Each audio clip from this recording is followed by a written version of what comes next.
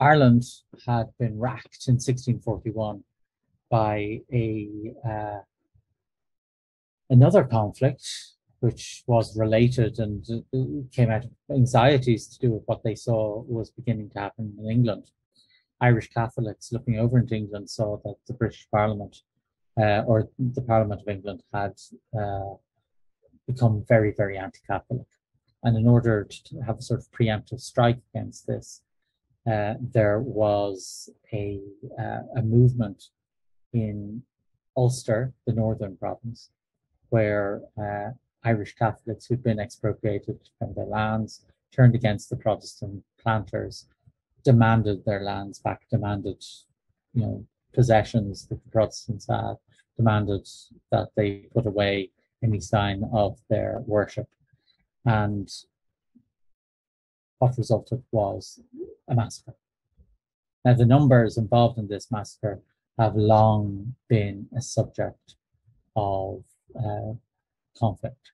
It seems most likely that the number involved, the numbers who died, whether killed or whether dying from hypothermia or exposure, because many Protestants were pushed out of their holdings and sent naked into the countryside. We're talking about probably around 4,000 to 7,000 people died.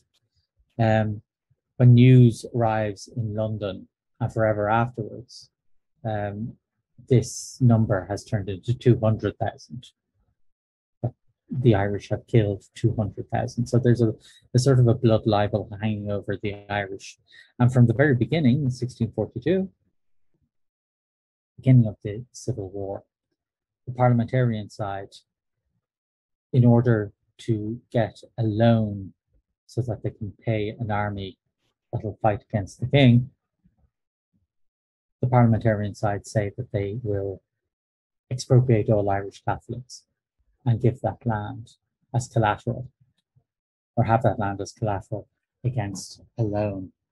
So when ultimately the parliamentarian side win, and that's clear by 1652, a decade later, it's a question of what will be done with the Irish land.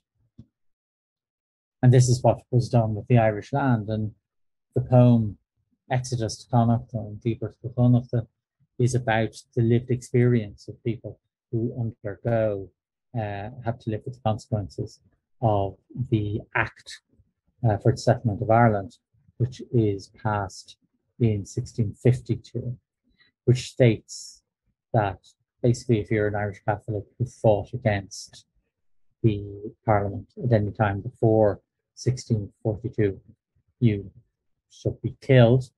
But if you fought against the Parliament after 1642, your lands were to be taken off you, and you were to be compensated, though. You were to be compensated by being given a fraction of the acreage of your land in the province of Connacht. And here we have a map of the plantation in question. Let's have a look at it in greater detail. Hope you can see this cursor here. Here's the province of Connacht, all of the province of Connacht, and County Clare. Basically, if you were a Catholic landowner, you were to turn up, and before that date in 1654, you were to move to Connacht. And Connacht was given over as sort of a containment area. It's not that the land of Connacht was the worst land in Ireland. Actually, at the time, Ulster was the most impoverished province in Ireland. But land in Connacht, it was easier to police. On top of that, Cromwellian soldiers were given land around the coastline, so that no Irish Catholics could have access to the coast.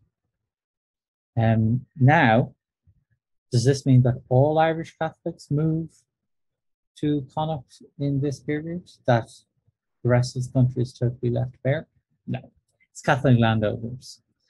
If you happen to be a hewer of wood and drawer of water, or labourer, a Catholic labourer in the rest of the country, you likely stay there because the new incoming owners of the land, people who bought the land off Cromwellian soldiers, generally English people, they need a workforce, and the workforce there will be Irish Catholic. So what you get here is you get the germs of what will become a Protestant ascendancy, a situation where all landowners and all people above a certain standard of wealth are Protestants. Whereas if you are a Hugh or a Wood in a drawer of water, you will be a Catholic. But you're a Catholic who knows, not only knows your place, but knows how you got into that place. Thanks very much. Bye-bye.